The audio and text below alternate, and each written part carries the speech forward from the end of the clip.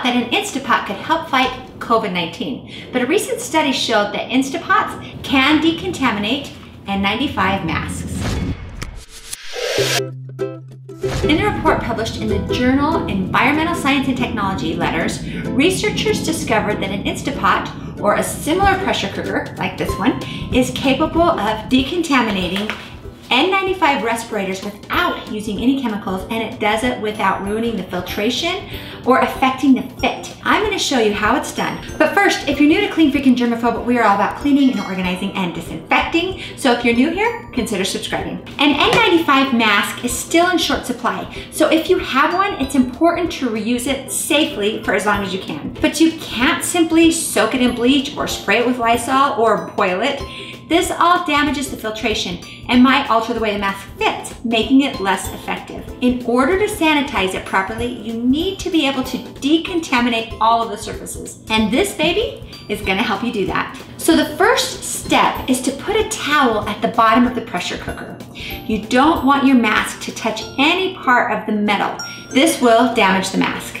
Also, and this is important, don't put any water in the pressure cooker. You are using dry heat to decontaminate the mask. Moisture will damage the mask. Step 2, place the mask in the pot, being sure that it is only touching the towel, and again, not the pot itself. Step 3, place the lid on and set the timer for 50 minutes and then hit start. Now my pressure cooker only goes up to 30 minutes, so when the timer goes off, I'm gonna reset it for another 20 minutes.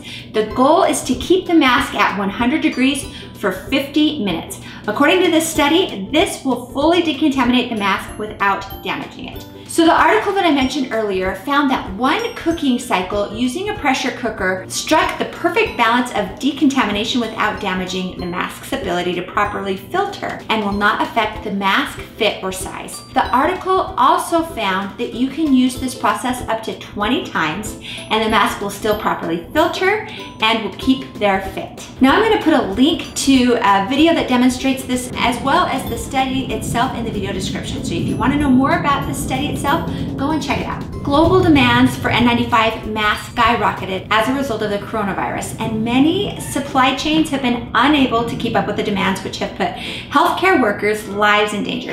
This DIY trick is clever and possibly an efficient fix for personal protective equipment shortages, which continue to put our essential workers at risk. As always, with all our hacks, proceed at your own risk, and I would recommend keeping an eye on your pressure cooker while you're doing this. So thank you for watching this video. If you know somebody that would be interested in this method, be sure to share it with them, and of course, subscribe and hit the like button. I will link to our video on the proper way to sanitize with bleach. Click on that video, and I will see you over there.